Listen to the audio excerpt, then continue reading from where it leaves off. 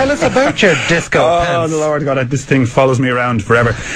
Long story, but I'll be as quick as I can. Michael Carruth fought in Barcelona for the Olympic title. I was in northern Italy in the mountains on a pre-season workout for a week, and he'd let the players go out on the last night. They were all out early after training. I stayed in and watched the Michael win. I got all excited because Michael was from up beside us, you know, in Greenhills where he lived. Yeah.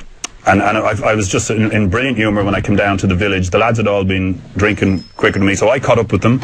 And there was a square in the village where they used to have dancing and stuff. And in the end, whatever sort of happened, I ended up, myself and Steve McMahon, former Liverpool player, ended up having a fight in front of everybody, a boxing fight on the ring. And I knocked him out. Or for real? Well, there was a bit of both in there, I think, you know, and I knocked him out, knocked him off the ring, which was, looking back, I know, was a terrible thing to be proud of. And they carried me into this club.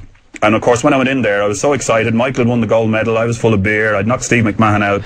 And I started dancing. And by that stage, Steve McMahon had grabbed my T-shirt off me. I was just in a pair of cut-off denims. And they were a little bit high for me, I think, at the time. You sound like Kylie. Yeah, and there was some Man City fans who started singing that, brought it back to Manchester.